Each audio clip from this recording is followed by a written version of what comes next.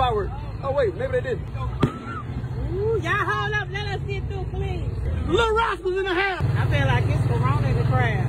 It's a what? Corona in the crowd. It's a Corona out there? Let's go home then, so we don't win the road. You still out of the way line? Yeah, line.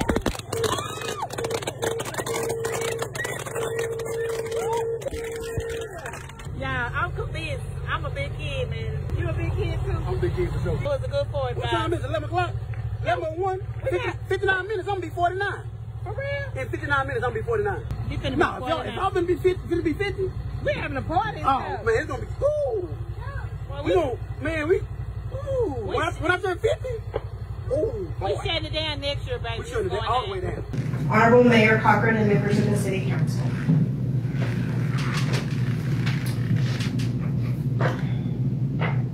I stand before you today as a parent of the child who was assaulted on July the 4th during your watch. This tragic incident occurred right here in your city, and I believe it's a direct result of the decisions made by our city's leadership. I have asked myself multiple times what would have been done if it was your child. Firstly, I'm deeply concerned that fireworks were allowed within the city limits. The chaos and unpredictability that fireworks bring quickly turned what should be a joyous occasion into something dangerous. The environment created on July the 4th was with explosions and crowds contributed to the circumstances that led to my son being assaulted and sustaining a traumatic brain injury, as well as a young lady whose hair caught on fire due to chaos and unlawful acts. Therefore, she had to go to the emergency room as well. Secondly, I want to address the lack of a sufficient police presence during those events. With the increased risk that comes with large gatherings and the use of fireworks, your city should have been better prepared. You knew that this event was coming up, but still allowed it to happen. Plus, you were not prepared. The absence of any adequate police force not only failed to prevent the assault on my son, but also left your community vulnerable. And finally, I must express my disappointment that despite the severity of this incident, I have not been contacted by you, Mayor Cockran. As a parent, I expected some acknowledgement, maybe some indication that you actually cared. Even our city leadership, about the well-being of others. Doesn't matter if they are or not part of the community. He was there on y'all's watch. Your silence in this matter has been disheartening and disappointing. So I ask you, Mayor Cockran, and the City Council members, what are your intentions moving forward? How do you plan to address the safety concerns that have been so clearly exposed? Will you reassess the decision to allow fireworks within the city limits? Will you ensure that our police department is adequately staffed and prepared to stop these unlawful events? And most importantly, will you make it a priority to reach out to families like mine who are suffering as a result of these shortcomings? Your city deserves better. It's time to take action to protect your community and to ensure that no other family has to endure what mine has. To let y'all know, my child is talking, he is walking, but it's going to take him a year before he'll ever be the same. He has lost his right leg. He's using it, but he has lost his strength in that leg. He does not remember anything prior to the accident. He does not remember anything that happened. To this day, only one person has been arrested. He bonded out. $15,000 bond. I know y'all don't have a say-so of who sets that, but I'm disappointed in our judge for someone that is aggravated assault with the intention to harm my child. He knew exactly what he was doing. They knew exactly what they were doing to my child. They knew when they walked up to him and hit him from behind, they knew exactly what their intentions were. He got out on a $1,500 bond. That's disheartening for a family that you see your child laying in a bed. He's got tubes down his throat. He's not awake. This is just very disheartening. He's an 18-year-old child. He should be out enjoying his life. God has given laws and guidelines for enforcement and has always given humans the responsibility for enforcing the law. Anyone who puts themselves in a position to be part of the law is what God calls his watchmen, armed guards, and judges. It says, appoint judges and officials for yourselves from each of your tribes and all the towns the Lord your God has given you. They must judge the people fairly. Doesn't matter how much money you have or where you come from, fairly. You must never twist justice or show partiality. Never accept a bribe, for bribes blind the eyes of the wise and corrupt the decisions of the godly. Let true justice prevail. So you may live and occupy the land that the Lord your God has given you. That's in Deuteronomy 18:20. And God, I don't mean to bring church into here, but when you're called to represent your community, it is your job to protect your community. It doesn't matter if they're just here visiting, they're there for, it doesn't matter. God is telling you to enforce, to follow justice and justice alone. So this command implies the necessity of law enforcement. God has always given the responsibility of enforcing the law. He tells us, defend the weak and the fatherless, uphold the cause of the poor and the oppressed, rescue the weak and the needy, deliver them from the hand of the wicked. That night, my son was assaulted by the wicked. I know exactly what they were doing. Therefore, a Christian involved in law enforcement or police work is doing a good and godly thing. That's why he's placed you there. The police officer who enforces the just law of the land should consider himself or herself God's servant and, toward the lawbreaker, an agent of God's wrath, sent to keep the peace. One of the most important jobs that every police officer, city member, bond, just anyone, mayor, anyone, is the restraint of evil in society. And I understand we deal with evil every day, doesn't matter where you're at. It is a dangerous career. I have family that are in the law. I do. It is a very dangerous career. I understand that. It's a noble calling as well. And it's a profession congruent with a biblical desire for justice and righteousness. Romans 13 tells us that we deal with submission to government authorities, and the same passage is instructive on the purpose of law enforcement and police work. Rulers hold no terror for those who do right, but for those who do wrong. The one in authority is God's servant for your good. But if you do wrong, be afraid, for rulers do not bear the sword for no reason. So God gave you a gift. Use that gift. If you're not here to use the gift, then I'm going to take you find another profession and find somewhere else to go. Because you're not you're not helping your community. Or this community, they need to feel comfortable here. They need to feel safe here.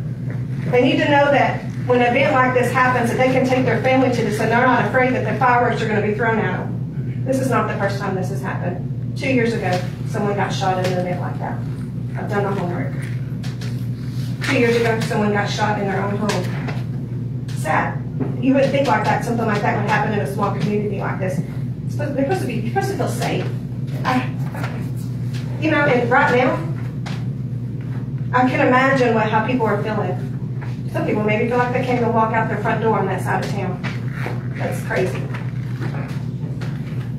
They are God's servants, agents of wrath, to bring punishment on the wrongdoer. Police officers or peace officers represent the rulers mentioned in this passage and extend their authority. Use it. That's why God gave it to you. It disappoints me that I've only had one person reach out to me. I'm not asking for anything. I don't need your money. I don't need your gifts. I don't need anything like that. It's the point of is that my son is still in rehab. And we don't know what the outcome is going to be when he comes home. Is he going to be the same? Is he going to lose him? Still not remember? It's a process. He's on medications that no 18-year-old should ever have to be on. He's on medications that someone my age should be on. He's a very independent young man. And this is killing him because he cannot process all of this. All I ask is that y'all think about your community. Think about, why do we have to have fireworks? If you're going to do something, why can't you do something that's more safe? 8 to 12, got to go at 12. Can't. Buy a ticket, put them in jail. They'll get tired of it. They will. It's just, and I understand that other cities do it. They do. But if you go back, you will see that it's more done in a professional way. So all I ask is that you think about this. Thank you. Ma'am, what's your name? My name's Brandy. Brandy? Yes. And you live in Italy, Texas? Yes, I just moved here. You just moved here? Yeah. Okay. I have family that lives here. Yeah. Okay. All right, thank you. Mm-hmm. All right, we move down to line 7, which is councilmember comments. I will start with Mr. Mosley. I want to thank everybody that's here tonight. Thank you very much for being here, and thank you for expressing your concerns. And I want to thank all the department heads that put all this together. welcome plan for the budget. I've got a big concern tonight. I don't understand why, but I plan on finding out why certain citizens are allowed to comment on agenda items and then other council members are not.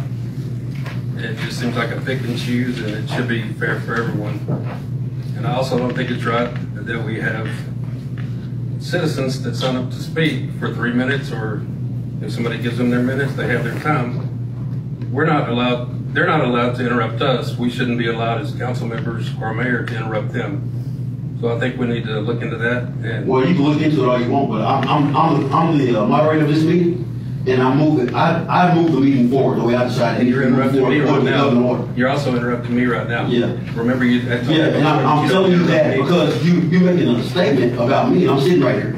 So you said you don't want the mayor to interrupt anybody. The mayor is responsible for minutes in this meeting. There are rules that say that they have their 3 minutes to speak. He spoke for 9 minutes, but I didn't interrupt him from speaking. And that's what I'm saying. I don't entertain ignorance, but I will address it because that's flat ignorant. So it's not ignorant, the fact that breaking the rules. No, this dude cussed this man out, and I stopped him from talking, and you talking about me not interrupting somebody. I'm talking about the whole council. Anyway, finish your comments. You should have interrupted me in the first place. Finish your comments. You messed up by doing that. No, I'm gonna interrupt you again if you say something stupid like that again. No, you're saying stupid stuff right now. That's flat stupid. This dude cussed the police chief out. And I addressed him and told him that he's going to carry himself the way he anybody cuss out the police chief. Well, he's talking and cussing. He said the F word in the middle of our meeting. Okay. And we just got done praying. This lady just got done speaking about Deuteronomy and all the verses in the Bible, but we got in her cussing toward an official. Come on, man. Yeah, come on. We don't need to break rules. Anyway, go on with your... yeah, I tried to. Your presentation. You interrupted me. Go on with your presentation. Are you through interrupting? No, you do talking. No, I'm not through talking. Yeah, you are. No, I'm not.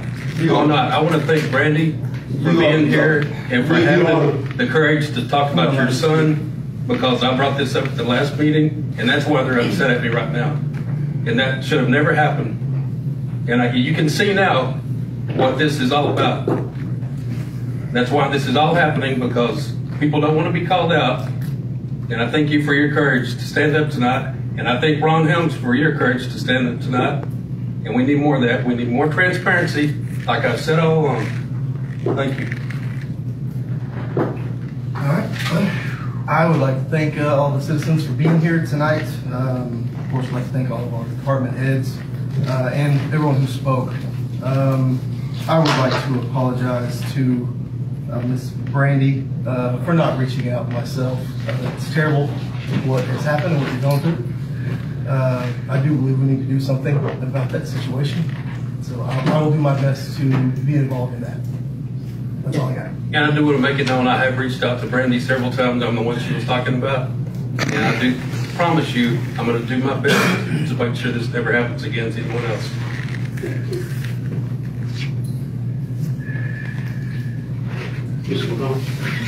Thank everyone for coming. Department heads for all you do.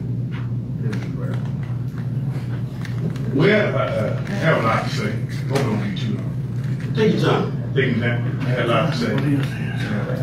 I'd like to thank council, the mayor, city employees, police department, public work, and thank to all the citizens that come out this evening, and comments this evening, and concerns, and what we need to do, we need help to improve. I know the city is doing their best to fix problems within the city. You know, the city's budget, you see all the things that the city do, all the employees, what they do a lot. It's a lot of things that need to be done. It's a lot of procedures, a lot of numbers they got to take care of, and we appreciate them for doing that. And they work hard at that. And they're not here doing anything, but they're working hard at what they're doing to make the city better, And we can continue to do our best as councilmen to work for the city and do the best and help the mayor, support the mayor. And we show the highest respect to the mayor. I show the highest respect to the council. I show the highest respect to the citizens. It's all about respect each other. Don't call each other out, respect each other. You know, when your time to speak, respect each other though, to the highest respect in the community. And as we talk about the business of the city, you know, everyone had a lot of new changes going on. new things in the city building. You can see the new things happening, new property, new stores, new things coming up. And I commend the mayor and city council and all the employees and the citizens of Italy for allowing these things to come in and being at the meetings. Being at the meetings and you're showing your concern. And we hope and pray and thank you, man. Thank you very much. I didn't know you lived in Italy. Your son, sir, I know you live there. You live there close to where I live at. And we're praying for you. Thank you for your words and your words that you spoke about your son. We're sorry it happened. I know we're sorry it happened, how it went down like that. But we'll continue to pray for you and your son and your family. Because we hate to see that happen like that in the city of Italy. And so we hope for board members. And I said, like the meeting for the city council, we are transparent. I don't know why people say we're not transparent. We are transparent. The meetings on the back of Waterville, the meetings on the sign up there. We the guys put the meetings on the Italy talk page. So we are transparent. We are transparent. And I know we try to be more transparent. We can't knock on doors, but we do have it out where people can see that we are having a meeting and they're posted. Now, I know they've been posted, y'all been posting on the social media, but they are transparent. To me, I think we do a good job of transparency in the meetings out. Again, I know we as a city council continue trying to work things out and do things better for the city. But I'm open to anyone can talk to me. I don't have no problem talking to me. I'm in the public eye. I'm in the public eye all the time. All the time. What I do, my other job I do, I get videos, I get everything. I'm in front of thousands of people all the time. So it don't bother me to be in the public eye. I critique every time I'm on the field of the court. So so it's just something that it's just things that anyone wants to talk to me and want to have concerns, come talk to me. I'm a Christian young man, and old ain't young, I'm old man. So but I just thank y'all for coming out. God bless you, each one of y'all. Thank y'all for coming out and showing your concern. Thank you again for the council, the mayor, and all the city folks. Appreciate everything y'all do. Thank you very much. All right. God bless you. Again, I want to remind everybody that I really try my best not to entertain ignorance, but I do address it. And but before I even go further in that, Ms. Brandy, I don't know you from Adam, and I'm sure that you know that anytime someone goes into the hospital or something like that, you can't, just a random person can't go and find out what's going on with that person. Because even when I coordinate with the chief, he doesn't even know specifics about it. He just knows that he visited with you guys, and he wouldn't tell me nothing about what's going on with their son. But I didn't know you. I just met you tonight. I would have never knew you had you not came tonight. Because I don't know how to get in contact with you, and I don't know your son at all. Didn't know you lived in Italy. I don't know you didn't live in Italy. But anyway, the point I'm trying to make is that between HIPAA laws and other people being private about their situations, I'm just a random person. Nobody's going to give me information about you or your son. But that's that. But I will tell you this, is that even as you stood here and you quoted scriptures and stuff like that, if you believe what you just said, you already know that it's the grace of God that has blessed him to be as stable as he is right now, because plenty of people have been praying for him. We even prayed up here. But, so nothing I could do or say could change that besides prayer. His growth, I'm saying, the positive growth. But anyway, Ron Helms came up here and he did a little spiel on what he wanted to talk about. And I don't know if y'all heard him, but he said that he met with me face to face. And he did. Ron Helms texted me on July 28th while I was in church. He said, hey, can I meet with you today? Or sometime, can you meet me in Wasatch or West County? As soon as I got out of church, I text him, hey man, I just got out of church. Meet me in Wasatch right now at 5 o'clock. I'm glad he mentioned that actually. Because he also mentioned that he's got a news station that's going to be Italy News. But I would warn people to be careful about listening to that news because he lies a lot. He lies a lot. I don't lie. So he posted on Facebook that I took some land from his parents or his grandmother illegally. And when he came to that meeting, never said illegally. This is my turn. Never said illegally. This is my turn. That's a lie. I never said illegally. You ready to leave, or you want to enjoy this meeting? Hey, just speaking. Anyway, so he said that I took some land from him, and I purchased land from his family.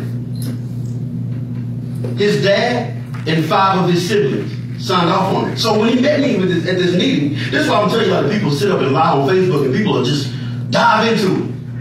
So I'm glad he mentioned it. So he met me at this meeting, and I asked him specifically, why did you lie on me on Facebook? You actually didn't. And he said, you never said that, and your wife was there. And I said also to him, I said, why are you saying all this stuff to me? I mean, about me on Facebook, and you never talk to me like that in person. You know what he told me? He said, you got to create some drama to get people to pay attention. That's his exact words. Absolutely did.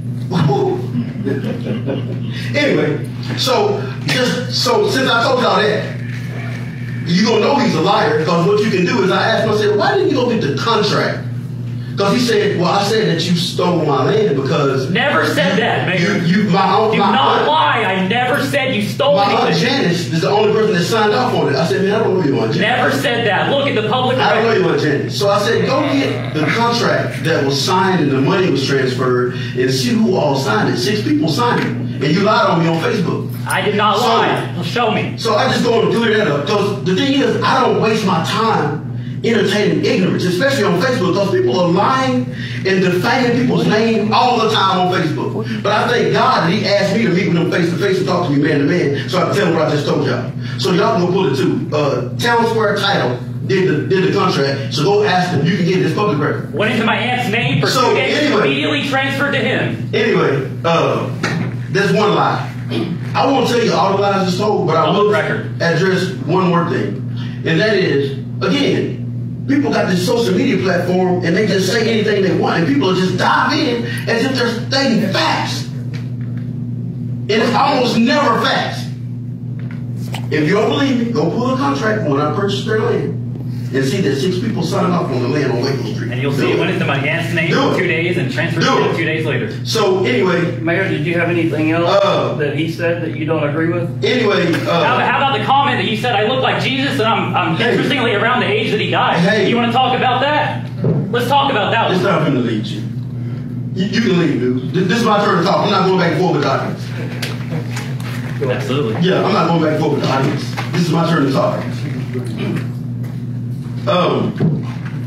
So for years, this exact same thing has been going on, and people are coming here fussing at these council members and arguing and cussing at them and just saying irate stuff and without facts for years.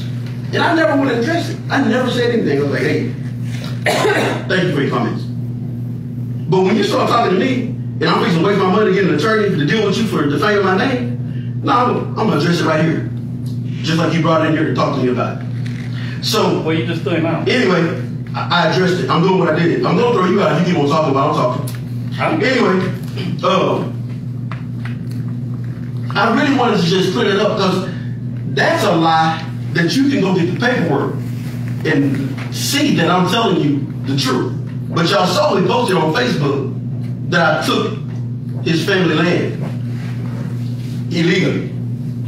So, but that's just one. I can go on and on, but I don't want to waste too much more time, because that's just enough. Because that right there, I got receipts for it.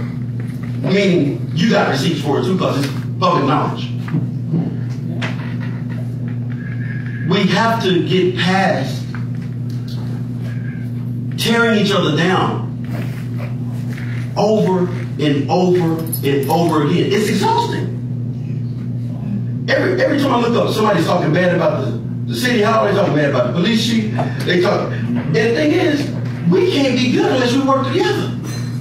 Citizens, the city hall, the police, everybody, we gotta work together. We're not gonna be good if we don't.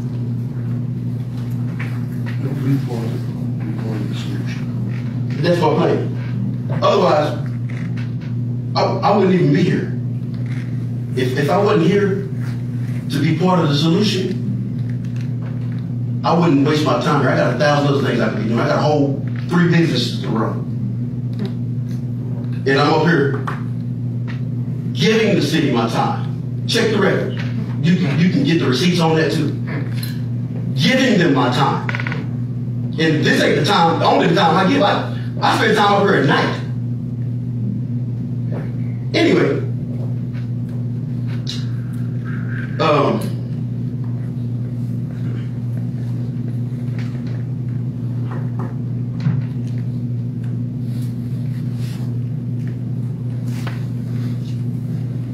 that's a lot. But I can tell you right now, and I want to tell the council right now, that even what I just mentioned right now, this guy lying on me, I believe that there's some people that really know me that actually believed him. And I told him that. I said, boy, I've been living in this city for 51 years. Everybody that really, from Italy, they know me. They know my character, they know my track record. I lived here for 51 years. I was born and raised here. So what he also told me is that, you know what, these bombs, they're really not aimed at you. It's just some other people going in the city, and you need to get out of there before you're part of the big thing that's fixing to come down, and the city's going to be sued. You know what I told him? I said, I don't care about the city being sued. My character speaks for itself. I'm good. I'm not throwing rocks out of my hand. I'm good. And I stand on that. That's what I told him straight up. Yeah. Because I'm tired of this foolishness. I'm tired of it. I wasn't ever going to even say anything about it. Anyway, that's a lot. But what I want you guys to know is that as a council, as a city, as a police department, I promise you, as long as I'm here, I'm standing behind you. I don't care what foolishness is going on social media and what people stand up here and say, because I know that we're doing our best to do exactly what's right. And the same thing I told him, I said, if we did something wrong, if we do something wrong, and we find out that we address it. Nobody's perfect. Somebody can do something wrong. We address it. Nobody's throwing rocks and hiding their hands. So, whatever you're going to do it. Because I'm going to be good. The city's going to be good, because we ain't doing nothing. But what's right? Why do you think we spend all this money on getting other people to show us when we veering off the course? Like we spend all this freaking money to bring a guy in and help us with our developments. So we wouldn't make the mistake of letting somebody try to put a road beside somebody's house. We're doing everything we can to do right. And people still coming up here, standing up here and saying that we're doing wrong, we're hiding things. I'm sick of it. I'm sick of it. Yes, sir. But again, to be honest with you, it's a small group of people doing that. Yes. But it's some ignorant people trying to build a base and make that group bigger. So about 95% of the people don't feel the same way as those people feel. I'm telling you. Absolutely right. This is a fact. This is a fact. Yes, you are right. So, that being said, I want to say to the council to be encouraged. I want to say to Amber, the city hall, the police department, the water department to be encouraged, man. Because people are going to always talk down, you know, or have something negative to say. But we just seem to have more focus on that and never, ever, ever focusing on working together and just making things better. But even for you, Jim, I know it's a lot, man. I know, trust me, I know it's a lot. I work for the city of Dallas, and they had they have a department, it's nothing but streets. 1,000+ people working in the streets department in Dallas. And the people still complaining about the streets not being fixed. And they got concrete machines, they got asphalt machines, they got rippers and zippers and all this stuff. And people still complain about the streets not being repaired. I'm talking about crazy complaining. I go up there 5 days a week, and there's potholes up there bigger than the ones in irritation. There's no justification for us to have potholes, but what I'm saying is that if you took all the resources you had at our for the works department and just worked on streets for the rest of the year, you still wouldn't be able to keep up with keeping those streets perfect to where nobody would ever say anything. You won't be able to do it. So what you have to do is you have to do what you can on purpose. Do what you can on purpose and keep moving. And answer people's questions when they ask you a question if you got the answer to it. And if you don't, give it to them later. But don't worry about what they're saying. You got to let it be like water on a dust patch. There will always be some fools there. And will say anything like it's the gospel. And people will jump on it. But it's a small few. But if you're not careful, you let that small few discourage you to the level that you don't want to do your job anymore. Don't do that, man. Chief, don't do that. Don't do that. Just know that the majority of this council backs you. No, we back you. I got you. We back you. And we all gonna do what's right.